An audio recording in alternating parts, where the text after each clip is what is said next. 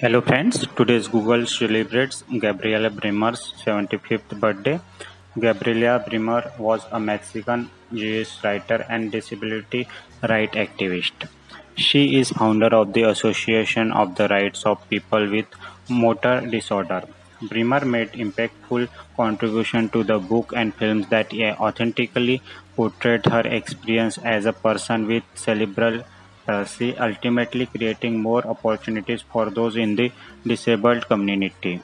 Brimmer was born in Mexico on September 12, 1947. Soon after her parents learned she had severe cerebral palsy, a muscular disorder that can affect a person's movement, muscle tone, and posture. Brimmer's caregivers taught her to communicate through written word and poetry as she was nonverbal.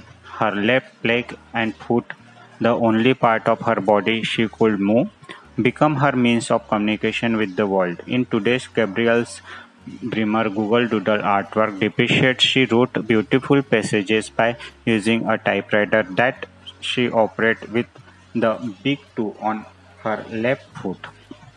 Brimmer later teamed up with Mexican novelist and journalist to write three best-selling books that accurately depicted her life. She also worked with producer to repurpose her autobiography in the movie Gaby, a true story, 1987, which won the Golden Globe and Oscar nomination. In 2016, the Gaby Brimmer National Center for Rehabilitation Education Integration was created in her honor.